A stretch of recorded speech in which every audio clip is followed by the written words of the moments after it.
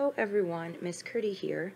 Today we are preparing to start topic 4, which is some more multiplication and division. But before we get started, let's review a couple of concepts that you learned a few years ago. First off, let's talk about addition and subtraction for a moment. We know that addition and subtraction are opposite operations, and we can call those inverse operations. Think of it as like the reverse of each other. So here's an example. 3 plus 4 we know equals 7. And we can do the opposite using subtraction, where we have our total of 7, we take away 4, and that equals 3. 3, 4, and 7 form what we call a fact family.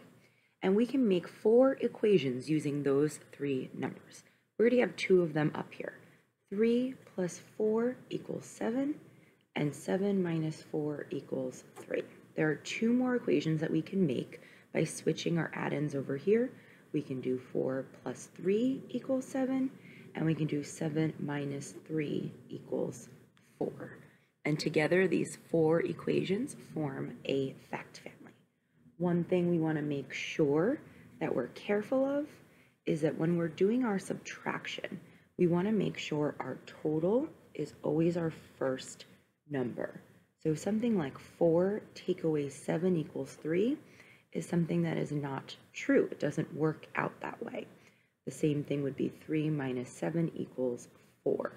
That also does not work. It's not correct. Whenever we're doing our subtraction, we know that our previous sum becomes our total over here that we're going to subtract. Most of the time, you will have 4 equations in a fact family. There are times where you will only have 2 equations. Let's take a look at something that would happen with that. For example, 3 plus 3 equals 6. If I were going to switch those 2 add-ins around, it would be the same thing. And then subtracting 6 minus 3 equals 3. Again, if I switch those 2 numbers around, I'd still have the same exact equation. So in that case, we only have 2 equations in our fact family, just a smaller family. There are special cases when we start talking about division where we'd only have 3 equations, and again, that would be a smaller fact family. But almost always you're going to have 4 equations in your fact family. Let's review a little bit more. Let's talk about some vocabulary. So down here we have our multiplication, and we are very familiar with our vocabulary terms here. We know that 3 and 4 are factors, and we know that 12 over here is called our product. The numbers we're multiplying by are factors, and our answer is called the product. We actually have some new vocabulary down here when we start talking about division.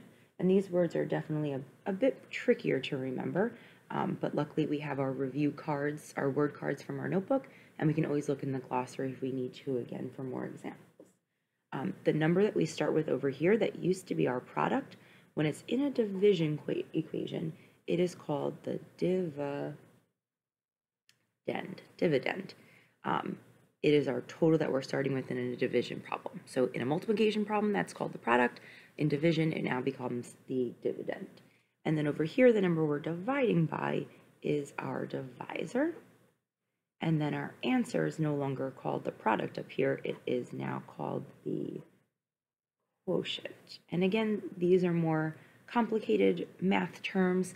Luckily, we have our word cards and we have our glossary. Whenever we need to look up what they are, we can do that easily enough. All right, so that was our first review page. Let's take a look and review some more. You'll need your second sheet right here. If you don't have it, you can pause the video, grab it, and then come back. All right. In topics 2 and 3, we learned a ton of strategies for solving multiplication equations for each factor. And if you forget any of those strategies, you can just look back through your note sheets in your notebook, or even look it up in your workbook. In your notebook, you have this sheet from topic 2 and 3, where we talk about all of our different multiplication strategies. Anytime you need to refresh your memory on these, you can just open up that notebook and take a look. So ultimately, we want to have all of our facts memorized, so we don't need to use those strategies often. Those strategies should just be a backup plan if we forget. So let's take a look. When we're in a pickle, we can always use some skip counting. So take a look. 6 times 4, I know I can solve this one using my 4's tricks or my 6 tricks. In this case, I'm going to use my 4 trick, and I know it would be double double. 6 doubled is 12, 12 doubled is 24. If I forget that strategy, I can always go back to some skip counting and some repeated addition where I can skip count by 6 4 times. 6, 12, 18, 24. Over here, I've got a 7 and an 8. I could use my 8 strategy, which would be double, double, double, or I can use my 7 strategy, which is think of the 7 as a 5 and a 2. That's the strategy I'm going to go with. So 5 times 8 and 2 times 8. I know 5 times 8 equals 40 and 2 times 8 equals 16. And when I add those two together, I'm going to get a total of 56. Again, I could skip count by 7s, 7, 14, 21, etc. 8 times until I got to 56. 3 times 9, I'm going to use my 3 trick where I can think of it as doubling plus 1. I know that 9 doubled is 18, and I'm going to add one more 9, and that is going to give me 27. And here, 9 times 4, I've already used the 4 trick, so this time I want to use the 9's trick.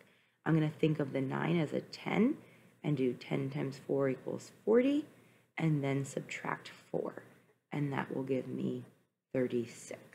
So these are all strategies we should be comfortable with, and again, a great fallback plan would be skip counting. Let's try this one with some skip counting. Here I have 9 times 4. I'm going to skip count by 9 4 times. 9, 18. Here I may need to count on my fingers if I'm not sure what 18 plus 9 is. That would give me 27, and then another 9 will land me at 36 for my answer. All right, so take a moment to look over our 2 review sheets. This information is going to be built upon in topic 4, so we want to be familiar with our fact families, our vocabulary, and our multiplication strategies. Thanks for watching. Have a great day.